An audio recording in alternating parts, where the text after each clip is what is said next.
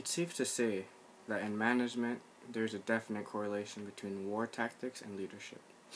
In both, you have to control and make decisions.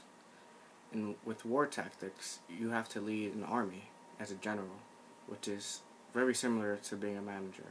You have your soldiers you have to look after and guide, just as managers have to look after their employees. Same thing with leadership and being a leader for a country. Same thing with your citizens and like your employees. You have to treat your employees as a leader would treat their citizens. These are the ideals of Machiavelli and Sun Tzu compared to management. Strategy is a key element in business. Sun Tzu emphasizes on strategy in his book, The Art of War. He says to plan for the unexpected. In management, things happen where it doesn't always go as planned. It's just inevitable. And this happens in war as well. You have to always have a backup plan for anything that can happen. Things go wrong, you have to know a solution right away. Because sometimes it could be at a timely manner. You always have to have a backup plan. Always. On the topic of strategy, Machiavelli speaks about strategy as well. He speaks about innovation. You should always look to make things better. Even if they're okay the way they are, you should always look to make things better. That it's about innovation and making things better, even though they work. You have to revolutionize. And to keep the best interests of a country, Machiavelli says, you should do anything that is necessary, by any means, even if it's immoral. As long as you're doing it for the right purposes and for the best intention of the country, as a manager would do for their business, it's okay. It's justifiable. Also, competition is inevitable. There's other companies that are going to be like yours, and as a manager, you have to compete. You have to make sure that the company's at the top of its game and all your employees are working their hardest.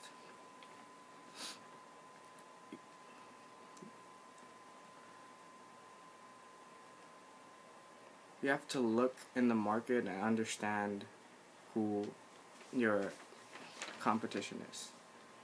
You have to analyze what they do and the decisions they make, and you have to be ready for any decision they could make.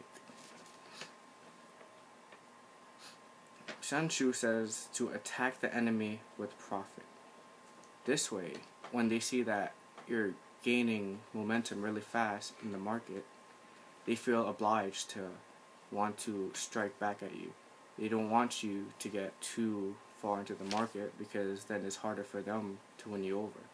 So they will make a rash decision, such as like making a new product or a new marketing campaign that most likely won't work out well because they rushed it, because they don't want you to gain momentum. This is a strategy that Sun Tzu uses in war. He uses his profits in his country to attract the enemy. So they use greed. Like, they don't want him to get any stronger than he already is, so they rush fast. And at the end of the day, it's just a tactic. That way, they fail at it, and you can use that to your advantage.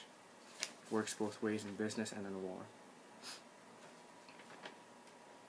Machiavelli says that you need to crush the competition. You can't isolate yourself because that's only going to do worse. It's good to make acquaintances, get to know people, and put yourself out there.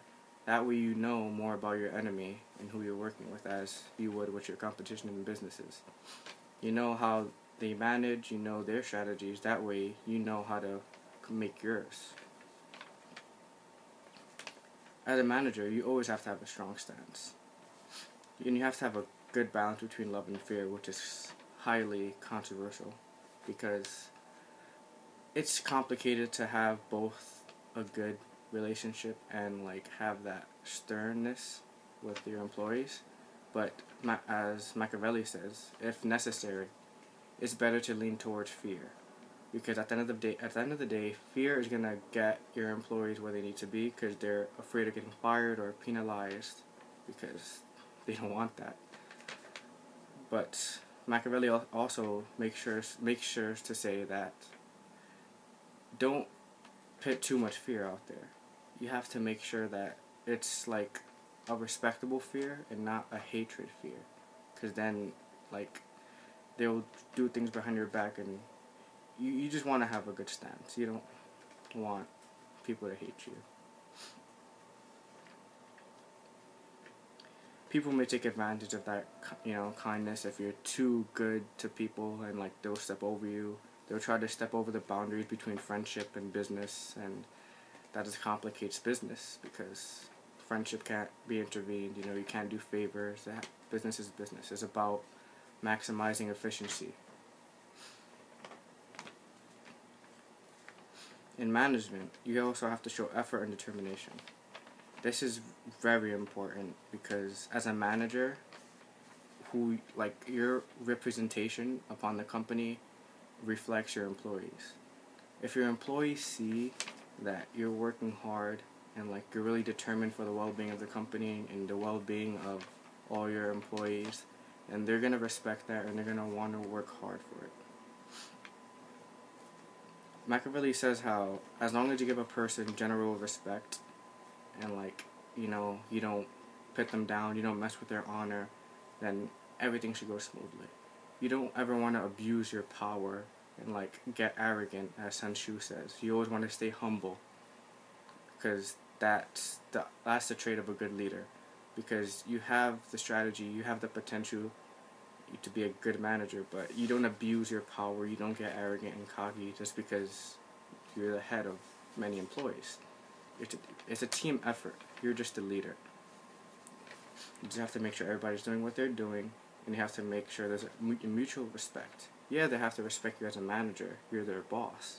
But you have to respect them as your employees. They work for you. So how you treat them reflects how they work. So there has to be a mutual respect there. That's really important. And the more genuine your efforts are in the company and your efforts are for their well-being, the more harder they're going to work for you. If they want to ever have a change in schedule or anything like that, you have to don't just blow it off I don't care, he's going to have to work that day or whatever. You have to put the effort in, and they're going to acknowledge and respect that. And they're going to want to work hard and prove themselves for you actually caring and putting the effort in.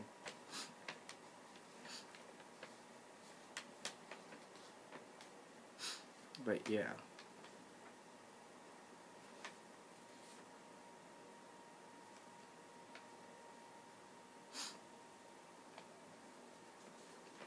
To win in competition, as Sun Tzu says, you have to know yourself and know the competition.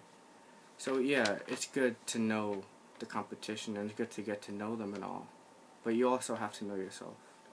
You have to know your workers, as what I was saying with the mutual respect thing. You have to know that they're there for you. You have to know that they're there to work hard and to crush the competition with you. You can have the good intention of winning a war between another company and your own to surpass them in the market, and to gain greater profits in most of the target audience. However, that intention means nothing without the employees under you having your back. So they have to respect you and want to work hard for you if you ever want to win that, so to speak, war with another company, with your enemy company. Because at the end of the day, like I was saying, you're the leader, but it is a team effort. Everybody has to do their part, and as long as everybody works efficiently, as long as you manage efficiently, and you make sure everything's going smoothly, and you put that effort in, everything's going to go smoothly. You have to strategize, you have to manage your employees well, treat them well, have a mutual respect, and always be prepared for the unexpected. And those are traits that make a good manager, and those are some ideals that Machiavelli and Sun Tzu both reflect in their novels, The Art of War and The Prince, that can highly be relevant to business and business aspects, especially as managers.